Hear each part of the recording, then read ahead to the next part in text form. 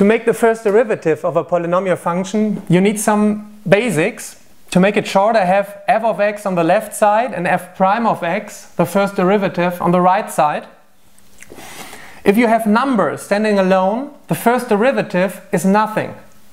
If you have a number times x, the first derivative is the number itself. If you have x to the power 2, x to the power 3, x to the power 4, etc., etc., and a number in front of x, it's number times x to the power an exponent. Take the exponent times the number standing in front times x to the power exponent minus 1. Let's try it. X to the power 2 is the exponent times the number in front would be 1 is 2 times x. 2, the exponent minus 1 is 1. I don't have to write it.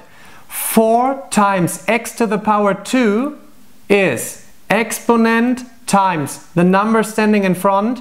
2 times 4 times x. 2 minus 1 is 1, would be 8 times x.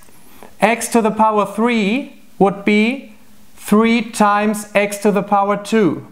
5 times x to the power 3.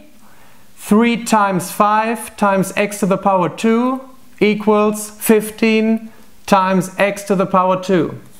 20 times x to the power 4.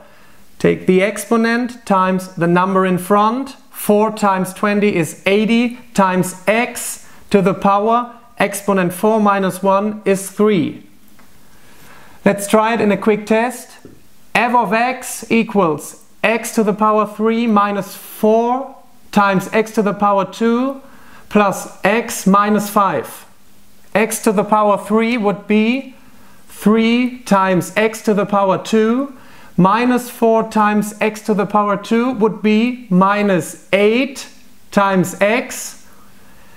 The number in front of x would be 1. Number times x is the number in front plus 1 minus 5. A number standing alone is nothing.